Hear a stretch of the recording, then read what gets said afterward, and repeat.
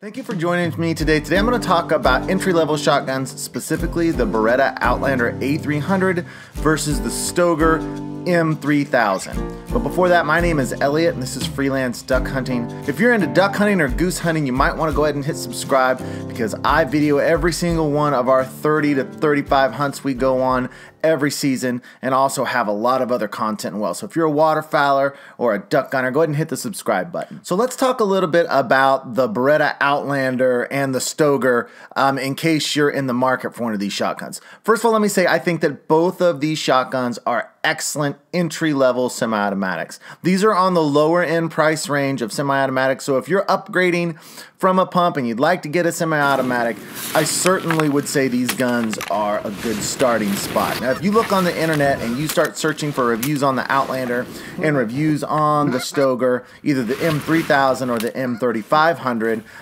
everyone pretty much loves these guns and say that they are great. And so I don't think ultimately you can go wrong either way. The Beretta Outlander A300 is a gas-operated semi-automatic. Now, I wasn't quite sure exactly how that functions, so I did a little bit of research.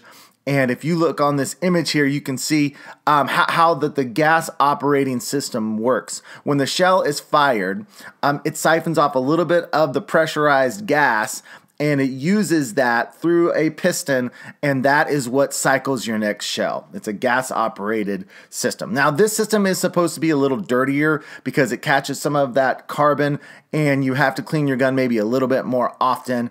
The Stoeger uses what's called an inertia-driven or recoil to cycle its shells, and that is basically you've got pressure going out of the tube, and it uses that pressure as the force the other direction on a spring, and the inertia or the recoil or the force is what pushes that spring or that coil back and forth, and that is what causes to cycle the next shell in. Now, the Beretta Outlander comes in a 28-inch barrel. It only shoots 3-inch shells, 2 3/4 or 3-inch shells. You cannot get 3.5-inch shells into the Beretta Outlander A300. It comes in a black synthetic camo and also a wood stock.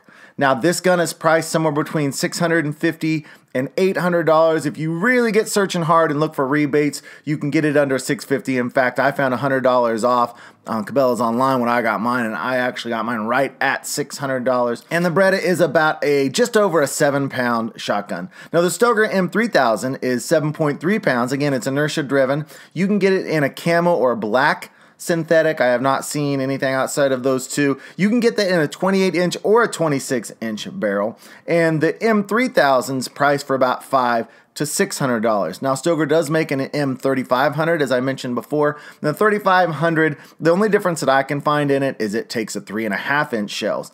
The M3000, which only takes the 3-inch shells, you can get anywhere between $500 and $600, so it's a little bit cheaper than the A300 Outlander. The M3500, which takes the 3.5-inch shells, is going to be right around the same price as your A300, $600 to $700. Now, as I was researching these online, it did seem to me that the general consensus was that the Beretta Outlander was a little bit better shotgun, but I did not see anyone providing any reason as to why that was. I couldn't find a single actual reason as to why people might think that the Beretta was a better shotgun, but it seemed like I looked on a lot of forums and read articles, and it's like I said, it seems like the consensus is the Outlander is a little bit better. I don't see why, and I don't really even agree with that from my own personal experiences. I think that they're probably pretty much identical. So the only difference is the inertia versus the gas-operated system. And I really couldn't find anywhere that said which one of those was better other than the fact that the gas-operated was a little bit dirtier and you had to work with the cleaning a little bit more, and it also has a few more parts. If I was going to pick if I could go back in time and do it again, I think what I would probably do is get the Stoeger M3000 because I don't think there's much of a difference between your Outlander and your Stoeger. I really, really don't. And the Stoeger's just the Stoeger M3000's a little bit cheaper, about $100 cheaper than the Outlander A300. Now, I would love to hear from you guys. If you are a Beretta guy and you think that Berettas are better than Stoegers, could you please comment down below? But don't just say they're better. Please give a reason. People who own Stoegers absolutely love them. People who own Beretta Outlander A300s absolutely love them.